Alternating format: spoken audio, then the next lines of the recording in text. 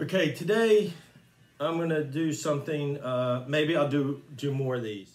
It's kitchen equipment that almost every restaurant I've ever worked in has as part of their tools, but almost no one in the home cooking sector has these things. And it's gonna, some of these things are gonna be great for your sauces and just the way you cook in general.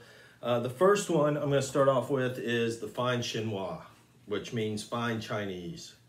Or they used to, you know, some people call this type of strainer, usually the ones with holes. I mean, you could call it, it's colander,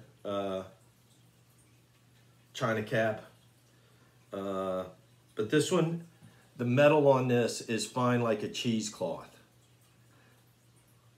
So if you have a sauce, maybe it has little bits of stuff that your regular strainer doesn't get out. When you put it in here, you knock a spoon on the side, ting, ting, ting, ting, ting, ting, ting, ting, ting, and you're gonna get a big puddle of sludge in the bottom because this thing's really fine. Now, if you wanted to go even finer, like you're making a consomme or something, you put this is made for like a 5-gallon bucket or a big pot.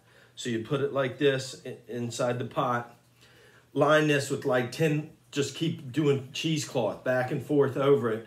Maybe run some water through the cheesecloth first so that any little particle from the cheesecloth doesn't come in your soup.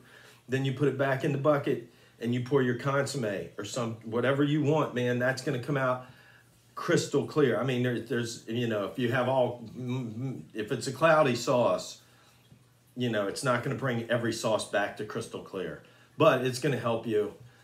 You could put potatoes in here in a ladle and like force it through and just keep adding potatoes. This will give you a really fine mashed potato. I mean, it's gonna be super smooth, super creamy, you know.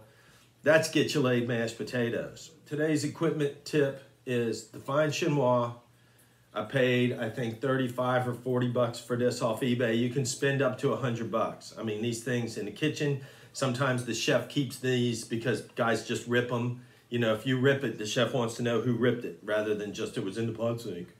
You know, so anyway, hope you guys enjoyed that. Think about getting yourself a Fine Chinoise.